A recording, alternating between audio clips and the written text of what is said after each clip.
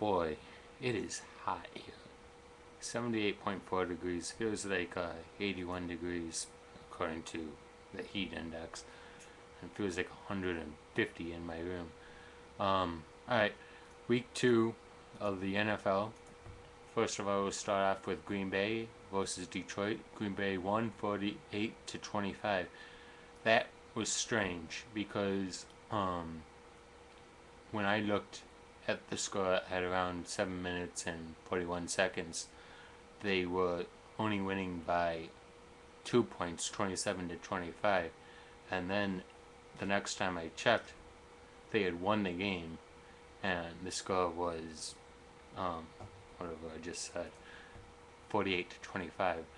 That was strange. I don't know how you put up 20 points in 7 minutes. That's crazy. And it's not even like they needed to put up all those points. Usually you got teams that do that when they got to catch back up to the opponents. Something that the New York Jets needed to do this week, but we'll get to that in a little bit. Buffalo versus Jacksonville. Jacksonville was favored by Las Vegas, but Buffalo managed to win this game 20-16. There was a lot of people out on Jacksonville, but you know what? Oh well, a win's a win, and Buffalo's hot right now.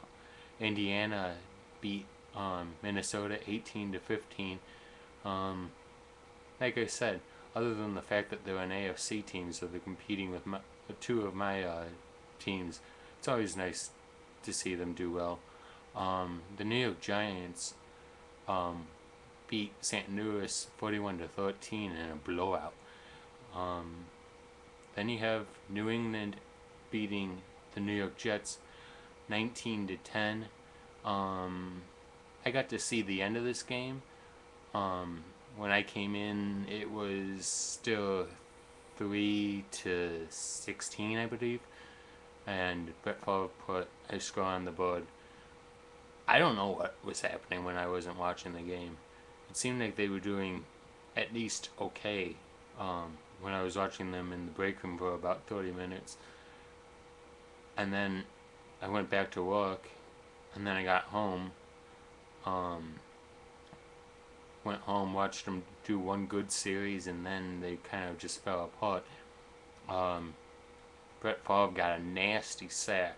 I don't know what happened there.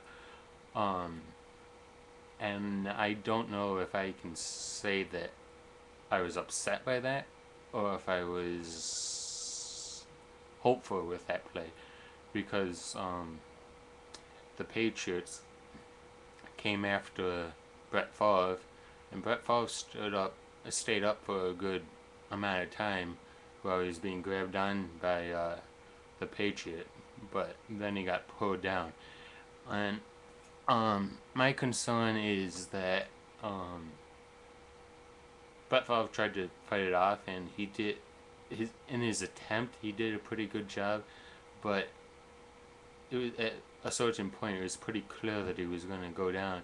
And I don't know, maybe there's a penalty in doing this, but I'm not sure why he didn't try to get rid of the ball. It was, I believe, more than a 20-yard sack, so I cannot imagine that a penalty would have hurt them. If it's from the line of scrimmage, because, like I said, it was more than 20 yards, and you throw the ball away down onto the ground, and I don't know. Then you have Philadelphia versus Dallas, which is Monday. I didn't realize it was Monday until I just checked that out.